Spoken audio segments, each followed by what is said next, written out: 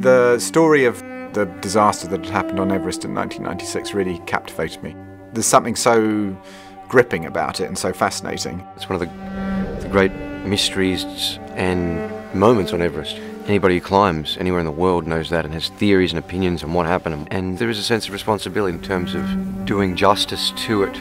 Everyone associated with this film has been deeply concerned about its authenticity and honoring the characters. We filmed in Kathmandu and actually all the way up to almost 16,000 feet near the base of Everest. So that was very, very authentic. You know, we were in the place where it happened.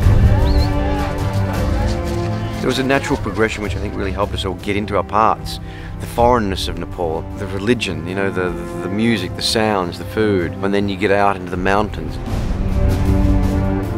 You're looking at one of the most spectacular views I've ever seen. I just saw a village up there, a frozen waterfall right there, one of the most incredible valleys I've ever seen right there.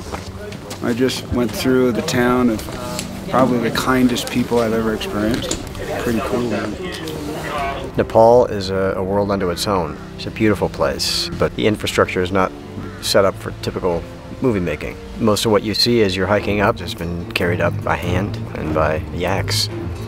To think about an entire crew getting up there every morning and the logistics that it takes to do that is extraordinary. There are times where you have helicopters flying over from one unit to the next unit, transferring an actor to a stunt scene or then bringing them back for something else, or bringing food to the second unit. It was a sight to behold.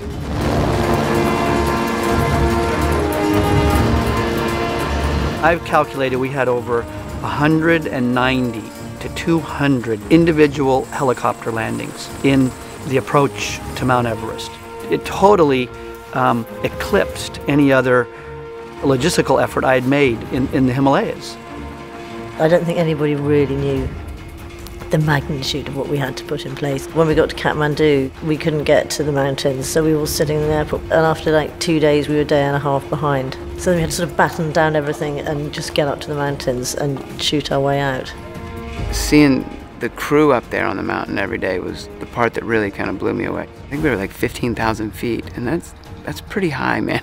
It was hard to breathe. You would walk and you'd take 15, 20 steps, you're like, it's so hard to walk there. People don't realize, even in the hills up towards Everest, you get this mountain sickness, and it's just like every step is like 3 times harder than at home. It was dangerous, or going up to the memorial and going too high too fast and having altitude sickness. So you have a camera guy sitting there, and you know he's starting to feel like he has the most severe flu he's ever had, and you're trying to do another scene, but you don't even know your name because you're so altitude sick. The crazy thing is, you know, you're feeling those headaches and you're feeling all that pain at night and in the morning, and yet you can't wait to jump back in the helicopter and go up and see the most amazing things you've ever seen, and then realize that you're still only halfway to the top of Everest and you feel like that. If you look right through that gap, there's the summit of Everest. It is 100% real. It gives the film an absolute grounding, and because we shot it at the beginning, the actors got that too. So they had a recent, immediate experience of trekking up towards base camp that they could then use for the rest of the film. We're 2,000 feet, 600 vertical meters to Camp 4. That's roped all the way. So I know you guys can do it, okay? I want you to enjoy yourselves. It's going to be a nice walk up the hill. After leaving Nepal, we moved straight to northern Italy, in Valsanales, right on the border between northern Italy and Austria. There's only very few places you could go to that were going to match the rock and the landscape under the bright blue skies, because that intensity of light at Everest is what we were hoping for. Valsanales was a really amazing place. It's very cold, it's windy. A lot of times you don't have to act, you're just trying to stay on the mountain during scenes. Yeah, these are pretty windy, blustery conditions. It's blowing about, up to 40, 50 kilometers an hour on site here at times. Pretty miserable. A lot of fresh snow blowing around. The temperature is 7.7 degrees centigrade. We have wind that's gusting from 10 to 15 to 20 kilometers per hour. So it's really hard on exposed hands and exposed flesh, especially for the camera team and the grips that have to grip bare metal. It's just kind of like Arctic filming conditions. It took them 3 days to get the wind machine up. And when it came to it, we didn't need the wind machine. It was brutal. It was serious with avalanche warnings and, having to move and our sets getting buried and Sherpas having to dig them out, and yet, we persevered and we got some hardcore stuff. Pull out, Rob, back, overtakes him. Boom, the wind. We had this phrase that I said, please no acting, We are going for the visceral, but the reality of it, not putting on a character, being somebody on a mountain. We do takes on this movie, 15-minute long takes. Baltasar likes to roll and likes us to experience the elements and has pushed us in that way. I love that. Getting as close as you can come to the real thing is always fascinating.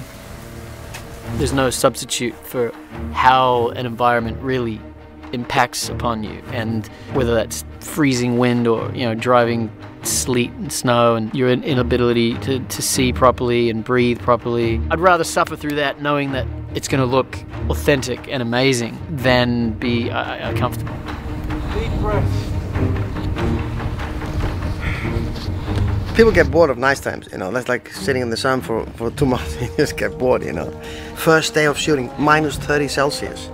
I mean, you could hardly think it was so cold, You get through it in a weird way, and it looks great on film, breath coming out of them and the coldness in their faces. You have to come together when you're uncomfortable. You have to, and there was enough chaos on the set and chaos in the mountains that we all came together. We were on an expedition. We were a team, from day one. We bonded very quickly. I mean, I can honestly say that I made friends on this, and I know for a fact that they will be friends for the rest of my life. And I think a lot of that has to do with the fact that we really went through something together,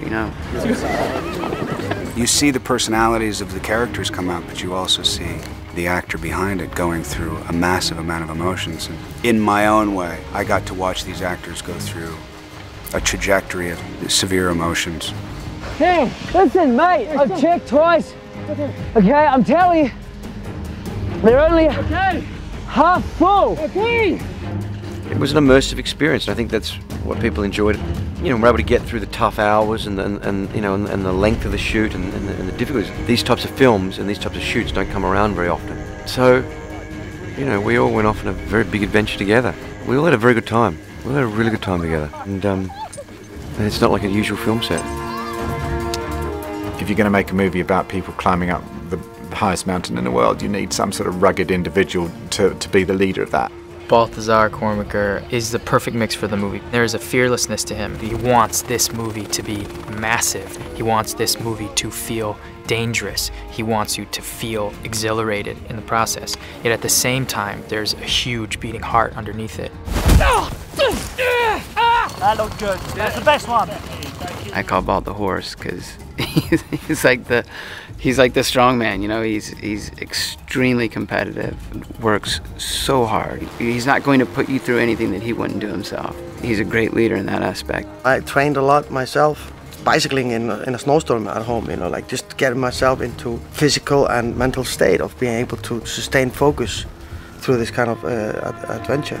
His approach is so sort of gung-ho. He really doesn't want to hear that you can't do something. And I think the fact that he was an actor first and foremost before he became a director, his sense is like, I've been an actor. I know what it's like, and let's just do it. He's really interested in not just what he thinks he needs, but what the actors might bring beyond what he thinks he needs. So we're encouraged to bring something new on every take. And once he has what he needs, roll a couple more times and see if things come out that he might think were more interesting than things that he might have thought could be part of the scene. And cut! For me, in the end of the day, Everest is a metaphor for any kind of ambition. Whether it's making movies or whatever it is, this is the most clearest picture of that. There's only been one other movie before this film that I've made in my career that the environment of shooting has been similar to. And beyond anything, even more so than the movie itself, the relationships we have all made together have been incredible. This movie, this mountain deserves that. I think Universal and Working Title know that, and I think they are working as hard as they can and have for so many years developing this project because they want to do service to all the people who perished and those who have been up there, have summited, have come down safely, and those who wish to in the future. Part of being human is reaching out to try and conquer different things. There's something in the human being who wants to do what Jake does in the movie, which is to touch the top of it. I think we've gone a long way towards doing that.